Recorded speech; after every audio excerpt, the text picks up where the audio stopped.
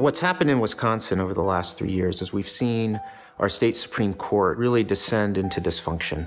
Pat Roggensack refused to hold David Prosser accountable for choking another justice. She even risked the integrity of the court, creating the Roggensack rule, letting special interests donate to justices when they have cases in front of the court. People want to see a justice who has the courage to follow the law and stand up for the working families of Wisconsin. Ed Fallone for Supreme Court. That's the kind of justice I'll be.